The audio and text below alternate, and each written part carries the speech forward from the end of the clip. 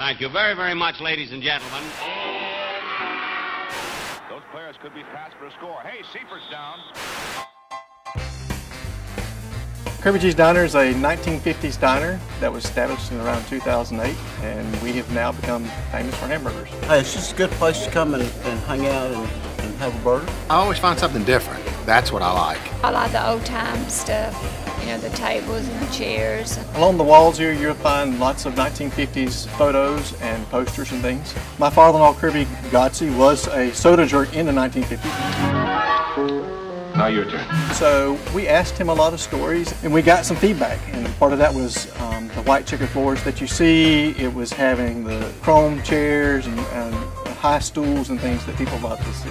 If you look at our menu, everything in our menu is named after something in the 50s. Believe it or not, customers love it. They come in and they read the menu cover to cover trying to find out, you know, what was this movie, or what was this name, or what was this song. And the younger crowd come in and they ask a lot of questions, you know, that looks familiar. Can you explain that to me? So probably the biggest one that we get a lot of questions about is the Little Rascals.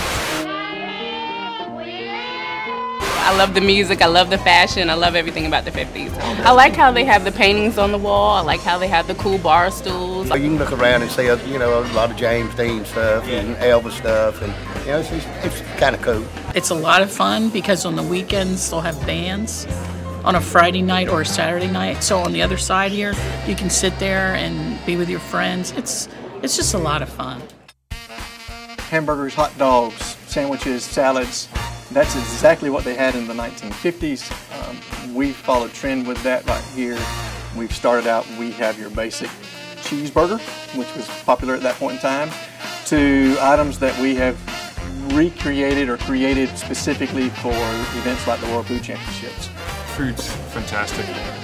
Just been eating those green beans and they're addictive. I think I'm going to have to cancel the brisket burger. I ate too many of those. So you have sweet, salty, sour, savory, and spicy. In some form or fashion, we try to combine those together, and it makes a burger or sandwich that is just phenomenal. I'm a burger guy, so yeah, that's what I eat every time I come. Black and blue burger. Yeah, it's great. It's got bacon and blue cheese crumbles. Yeah, it's really good.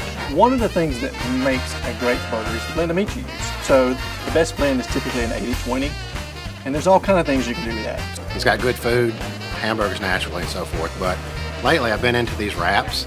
So what happens is instead of getting a hamburger in a bun, I just have them put it in a wrap, and it makes it a lot easier to eat for me, and I've enjoyed it a lot more. There are a lot of people here that also like the fact that we do hand-spun milkshakes, or the old-timey sundaes, or floats. All of those items fit into that 1950s thing, so they really, really like that. It's a lot of hard work owning a little restaurant. A lot of that takes patience. It takes good staff. The waitresses have always been great here. They're great. It's always friendly, always nice, fast. Okay, so the brisket burger with mac and cheese. I wanted to take that to go. And then your Jerry Lee on the hoagie with lettuce. Thank you. There's so much more competition out there. For a long time there weren't hamburgers. Now there are a lot of hamburger places coming here, and I give credit to that because of the fact that we make the hamburgers here. One of those is Rickles Wickles Burger. It's a play on words for Don Rickles. We use Wickles pickles in it, and at the same time we also have some heat to it, so it's a little bit of everything. We use a toasted bun, and we put pepper jelly on one side of the bun. We use a Wickles relish. It's a tangy relish, so you got sweet on one side, tangy on the other side. We top it off with an egg. Customers really do love that burger. We have a lot of loyal customers that are here. Many of them have been coming in since day one.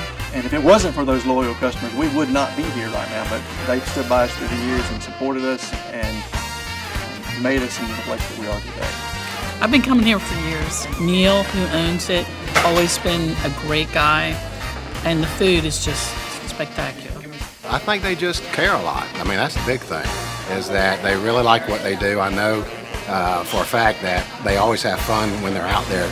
It's a family business. It's not a franchise where they're all the same. Here it's a good home feel, which is great. We're a family-oriented place. Lots of families come in, hang out, enjoy themselves, and when they leave, we want them to feel satisfied as well as their kids.